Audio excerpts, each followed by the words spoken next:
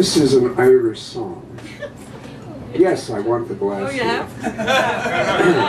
This should be sung, but I'm going to read it, and it is song lyrics for a traditional song in an Irish bar called No Hereafter, Easter 1916. Speak not of life beyond the grave, where all the blessed be, avoiding strife one's soul to save for all eternity. Save your breath, existence after, reason won't allow. Life after death, some hereafter, after here and now. The dead do not sleep, nor shall they wake. They were, but are no more. I shall not weep nor prayer make for those who came before.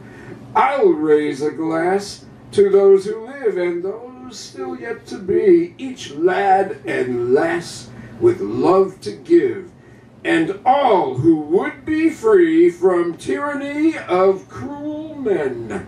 Come, let us break these chains of slavery, take from them then all their ill-gotten gains, oppose what is with this our vow, to put them to the sword. The good fight is both here and now, and freedom our reward.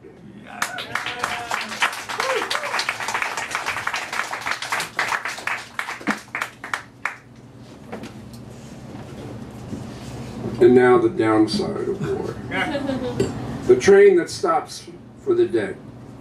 They come by car, by bus, by train, gathering back from a last leave home, assembling for the voyage overseas, destined for foreign shores to serve in distant wars. Now they have returned, some shattered in their minds, others bodies maimed as well, and still others in boxes on a train that stops in every town, returning them home.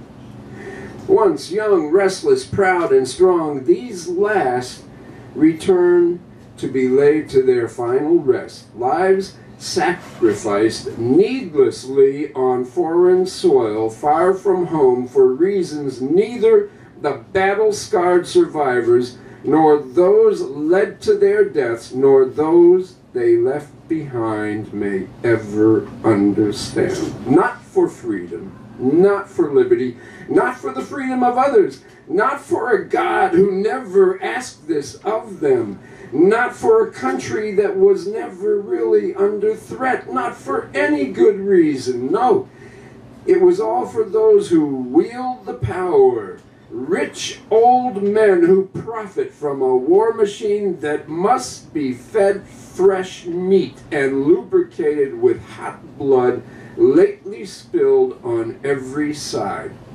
And of late especially, another prophet sought in foreign regions, blessed or cursed with oil.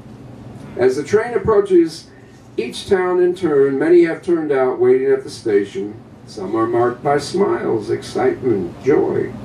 Others have nervous smiles, trying hard not to lose it when they come face to face with what the damage came to and what's left now of the one who's coming back to them. And finally off to one side, where carried freight is loaded and unloaded, a hearse or two or three, and small groupings of somber friends and family who suffer now what family and friends of all the rest shall suffer later. There is a great cost to soldiering. A train departs each morning and it stops at every station where a soldier is returning. This train stops for the dead. Thank you. Woo!